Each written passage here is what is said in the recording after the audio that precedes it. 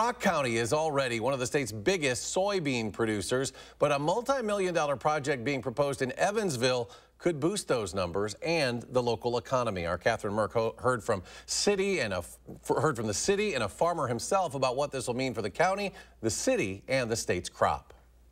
To the south is going to be the plant. On this plot of land in Evansville. South of that will be a big loop for the train to come in. Doug Rebout says a potential development will be able to match the city's growth, both financially and in the fields. Rock County is the highest producing county for soybeans in the state. We grow about 6 million bushel here in Rock County a year. A soybean plant from CHS, a Minnesota-based company, and this is another rendering that they provided, is in early talks of bringing a massive facility to the small city. I hope that'll bring lots of construction jobs and kind of other industries around it. The city administrator tells me that $700 million are being invested into this plant, one of the biggest projects the city's ever had.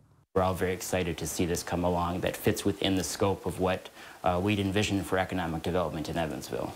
There's still more that needs to be finalized before they can break ground. Their plan at this point that we understand it is spring of next year. They're hoping to have all of the plans and specifications ready to present to the board of directors with CHS, with the company. County Road M is right over here. As Doug shows me around the future site, he tells me there's only more growth ahead. It shows that we are doing the right things here in Wisconsin. I'm proud to be a part of this.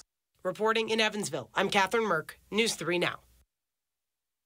The city administrator says the project is expected to break ground in the spring of 2024 and would open up in the fall of 2026.